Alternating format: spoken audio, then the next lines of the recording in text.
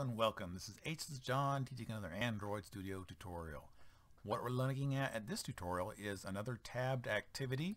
So create a tabbed activity, go next, and instead of doing the swipe view, which is what we did in the last tutorial, we're going to do the action bar tabs with view pager. Create that and you'll create your own example of what Android wants you to use as a template. And I'm going to show you some of the things that I've used, and basically the code that we used in the last tutorial we're going to reuse in this tutorial and blow it up a little bit. So that's all there is to it. Basically what I did is I went and I copied and pasted the code from my frag into here. And now what I did is I also changed a little bit of this, but not much, when I created myfrag2. So what I did is I did a copy and a paste and I renamed myfrag2. Now myfrag2 I'm going to use for this example Susan. So what I did is I came in here dynamically and I changed the Dave text. I didn't change that because I copied and pasted the XML too. To set to hello to Susan. So when it opens up it says hello Susan. So the Dave text check down here, hello Susan, will actually find hello Susan instead of hello Dave, and then that will allow the button to change.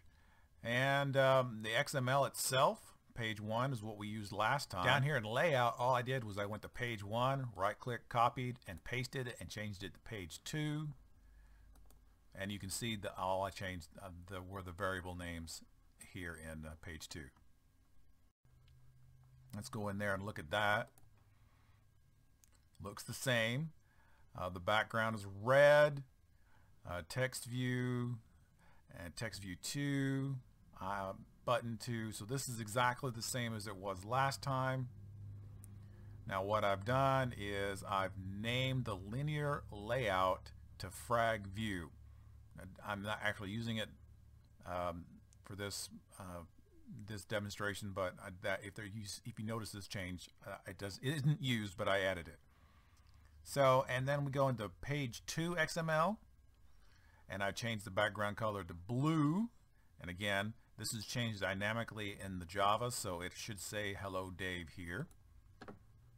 And I renamed it. That's basically all I've done, is change the background color, and I named the linear layout view 2. So you come down here, text view 3 instead of 2, and button 3 instead of 2. So that's all the changes in the linear layout. Now when we go look at the main Java, we're going to look at the quick and dirty version of how this works. The section 1, that's how it was initially named. Initially it was just section 1, section 2, section 3, and these are tabs that you can click and it changes.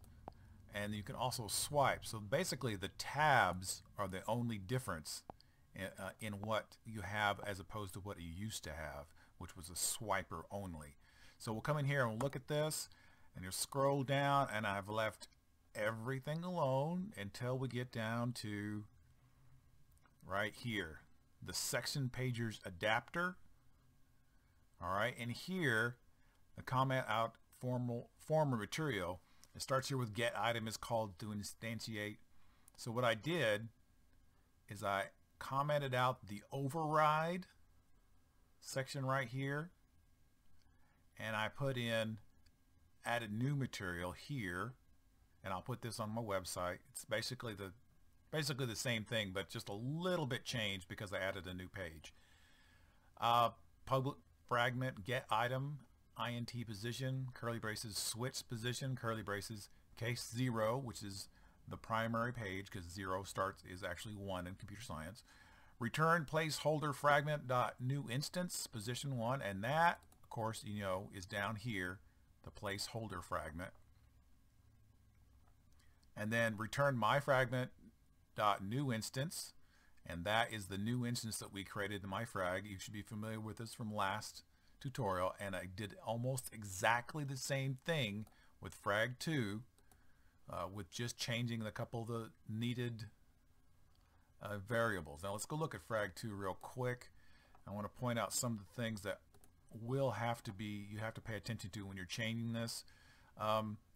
You don't really need to change this, but I changed the variable to fragment 2.